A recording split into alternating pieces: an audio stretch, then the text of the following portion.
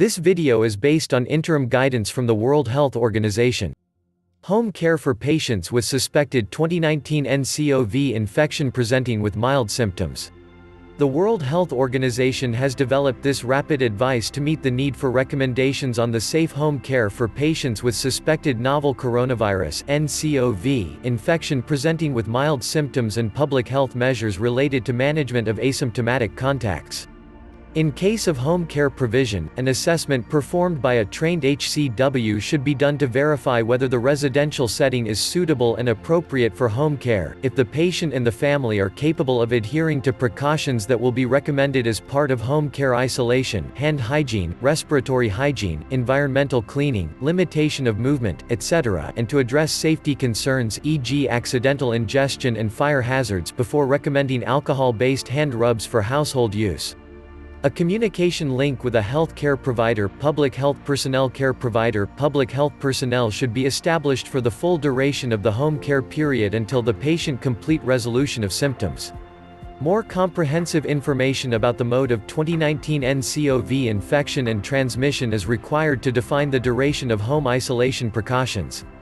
The patients and the household members should be educated on personal hygiene and basic IPC and care measures on how to care for the suspected infected member of the family as safely as possible and to prevent spread of infection to household contacts. The patient and family should be provided with ongoing support, education and monitoring. They should adhere to the following recommendations. Place the patient in a well-ventilated single room, i.e. open window and open door. Limit the movement of the patient and minimize shared space. Ensure that shared spaces, e.g. kitchen, bathroom, are well ventilated, e.g. keep windows open. Household members should stay in a different room or, if that is not possible, maintain a distance of at least 1 meter from the ill person, e.g. sleep in a separate bed. Limit the number of caregivers of the patient. Ideally assign one person who is in a good health without underlying chronic conditions or immunocompromised conditions. Visitors should not be allowed until the patient has completely recovered from signs and symptoms. Perform hand hygiene following any type of contact with patients or their immediate environment. Hand hygiene should also be performed before and after preparing food, before eating, after using the toilet, and whenever hands look dirty. If hands are not visibly soiled, alcohol-based hand rub can be used. For visibly soiled hands, perform hand hygiene using soap and water. When washing hands with soap and water, the use of disposable paper towels to dry hands is desirable. If not available, use clean cloth towels and replace them when they become wet. To contain respiratory secretions, a medical mask should be provided to the patient and worn as much as possible. For individuals who cannot tolerate a medical mask, she should rigorously apply respiratory hygiene, i.e. cover mouth and nose when coughing or sneezing with disposable paper tissue. Discard or appropriately clean materials used to cover the mouth and nose after use, e.g. wash handkerchiefs using regular soap or detergent and water. The caregiver should wear a tightly fitted medical mask that covers his mouth and nose when in the same room with the patient. Masks should not be touched or handled during use. If the mask gets wet or dirty with secretions, it must be replaced immediately with a new, clean, dry mask. Remove the mask by using appropriate technique, i.e. do not touch the front but remove the lace from behind. Discard the mask immediately after use and perform hand hygiene. Avoid direct contact with body fluids, particularly oral or respiratory secretions, and stool. Use disposable gloves and mask to provide oral or respiratory care and when handling stool, urine and waste. Perform hand hygiene before and after removing gloves and mask. Do not reuse masks or gloves. Use dedicated linen and eating utensils for the patient. These items should be cleaned with soap and water after use and may be reused instead of being discarded. Clean and disinfect daily the frequently touched surfaces throughout the patient's care area such as bedside tables, bed frames, and other bedroom furniture. Regular household soap or detergent should be used for cleaning first and then, after rinsing, regular household disinfectant containing 0.5% sodium hypochlorite, i.e. equivalent 5.000 ppm or 1 part bleach to 9 parts of water, should be applied. Clean and disinfect bathroom and toilet surfaces at least once daily. Regular household soap or detergent should be used for cleaning, and first and then, after rinsing, regular household disinfectant containing 0.5% sodium hypochlorite should be applied.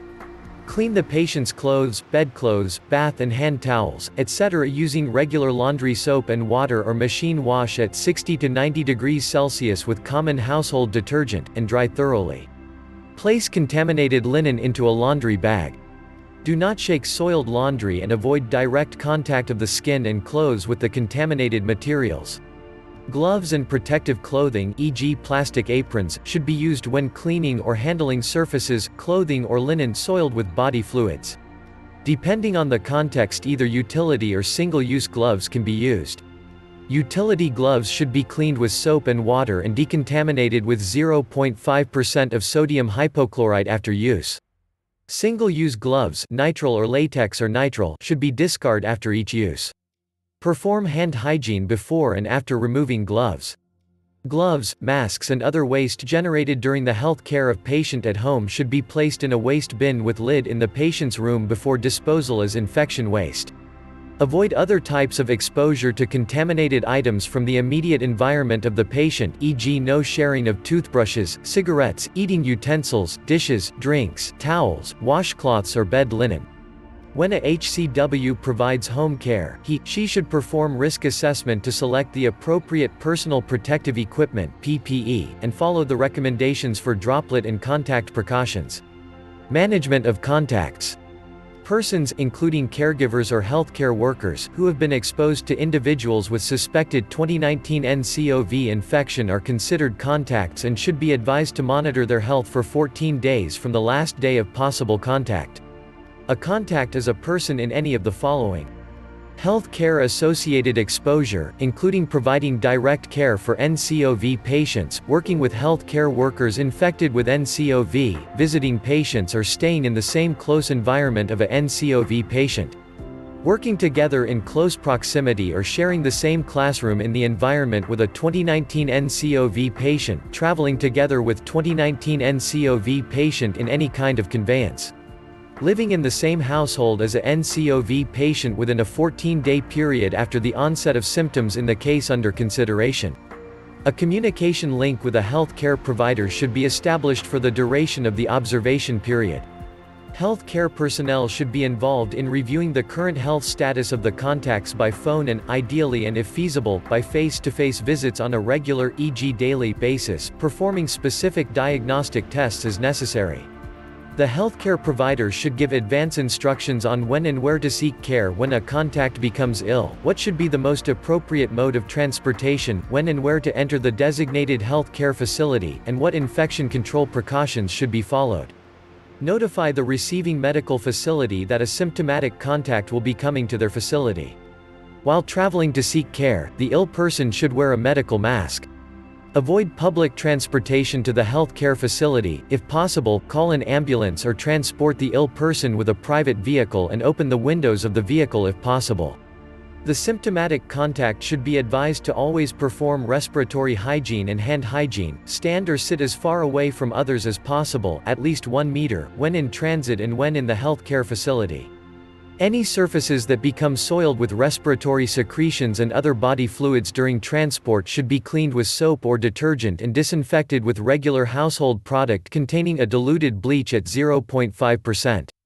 This excerpt was taken from the World Health Organization Interim Guidance Home Care for Patients with Suspected 2019 nCoV Infection Presenting with Mild Symptoms under CC by NC SAW 3.0 IGO license. Thank you for watching. Please don't forget to subscribe, like, leave a comment and share this video.